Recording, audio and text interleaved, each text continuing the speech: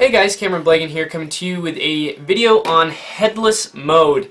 Now that does not mean you're running around with your head cut off. That is a mode you can use on these UDI-RC drones and many other drones. On this drone and many other drones. It's really a great feature if you know how to use it. It is a little bit confusing at times, especially if you don't know exactly what it does. So headless mode effectively makes it easier to fly, and it does that by changing how it flies. So for right now, we're going to say, you're going to be looking from my perspective, and we're going to say that this is the front, because it has the camera. So we're going to put this little sticky note right here pointing towards the front, just to further indicate the front, right? So when you're flying, and let's pretend that it's facing away from you, just like it is for me. If you hit the forward on the right stick, it's going to move forward, away from you, right? And if you move back, it's going to move back towards you. Same with left and right. Now, what headless mode does is it makes it easier to fly, and it takes the sticky note and it suspends it. So it doesn't actually, obviously. What it is doing is making it so that the front of the drone is always facing away from you. So again, the sticky note is facing away from me. So it's always staying there no matter how the drone spins. So let's spin it to there. Let's pretend I spun it this far. Now the front is still right where that sticky note is. So if I hit forward, it's going to go forward. If I go left, it's going to go left. Same with right and backwards. Now if I were to do that without headless mode and I were to do it just in normal mode, if I hit forward, now it's going this way. Which if you're a new beginner, when you hit forward, if it goes back and to the left, that's a confusing concept. But if you're a beginner, or you just want to fly an easier way, you can use headless mode to effectively remove that barrier of how it flies different directions, and it flies just that way. I've also used headless mode for some more professional looking shots with my drone. For example, you can spin this baby completely around, and then instead of having to fly all the controls backwards, you can then fly forwards just like you normally would, and it can follow a subject, especially with the fancy little tilting camera here. Makes it really nice to follow a subject at even really high speeds. So that's a really cool feature this headless mode thing is. Again, just to kind of wrap your mind around it, when you press the button, what it does is it takes this sticky note and it just floats it in the air, so no matter where you turn, we'll pick another random direction, we'll say this way, then this is still forward, left, and right.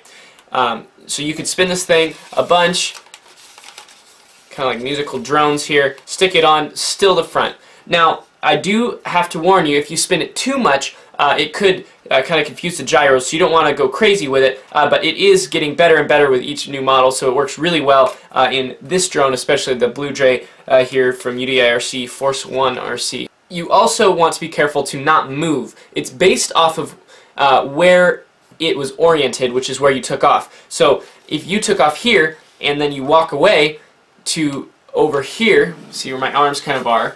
Now this is still forward, but to me it's kind of diagonal. So you're really going to want to be careful with that to not move once you hit headless mode. And then again, you press that button and it will turn it off. So that's another fair warning. If you're going this way and this is the front, when in headless mode, when in reality this is the front, and again blue propellers indicate that well too, then this, if you turn off that headless mode and you're going forward, then it will suddenly start coming towards you. So you want to be careful. If you're going to turn it off headless mode, either come land it or turn it back around and orient it correctly, completely correctly like this, and then turn it off. If you turn it off and turn it on too many times with it incorrectly oriented, it can get a little confused with good reason. You would be confused too if someone kept changing your direction. So those are the general explanation and the safety warnings. Let's take it outside and show you how it works in the air. Alright, so we're outside now with the Blue Jay. We're going to check out how headless mode works in reality. So I'm going to go ahead and set this down here, and then we're going to go ahead and take off. Okay, so you can see when I move backwards, this moves backwards, and forwards, it moves forwards. Now, and again, left, left, and right, right. Now, if I don't have headless mode on, I'm going to go ahead and spin this, and you can see I'm pressing right and it's coming towards me, and left and it's going away from me, and forward it's going right, backwards it's going left. And so that gets extremely confusing, especially if you are a new flyer. So what we're going to do to fix that is we're going to bring it back here, we're going to orient it correctly to ourselves, and then we're going to go ahead and just press that headless mode button. No matter which direction I spin it, it's always headed away from me.